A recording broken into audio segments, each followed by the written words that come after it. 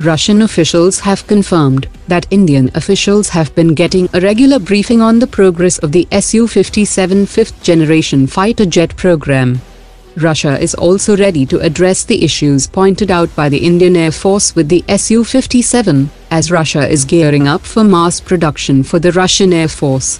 The Su-57 was recently displayed with engine cowlings on the top and lower section, which completely covers the exposed unpainted metal section of the engine from previous prototypes, which have decreased some of these deficiencies of stealth characters.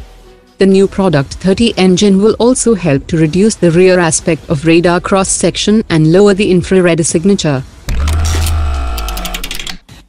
DRDO has successfully tested the 290 km range land-based variant of the BrahMos supersonic cruise system.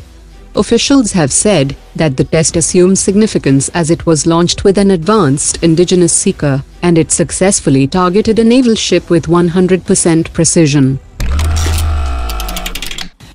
Philippines National Defense Secretary Delfin Lorenzana has said that Philippines and India will sign the contract for the medium-range ramjet supersonic BrahMos cruise systems by early 2020.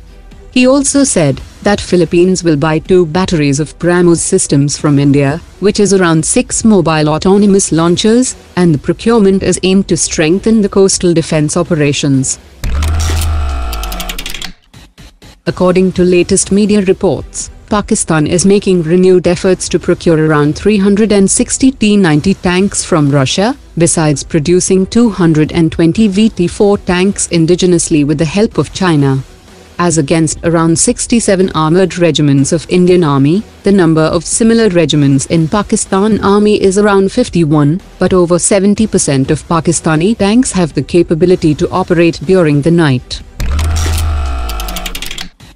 China is developing a new type of stealth fighter jet, which will feature the significant use of advanced composite materials.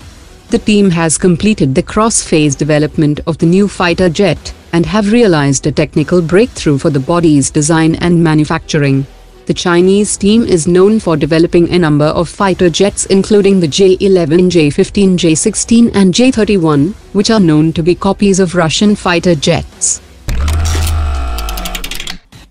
The Director of Integrated Test Range has said that India is ready to meet the requirements of friendly nations, and Singapore have expressed their willingness to use the test range for evaluation of their latest defense systems.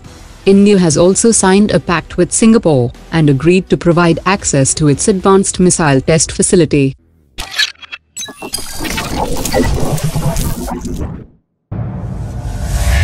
Omar dropped it.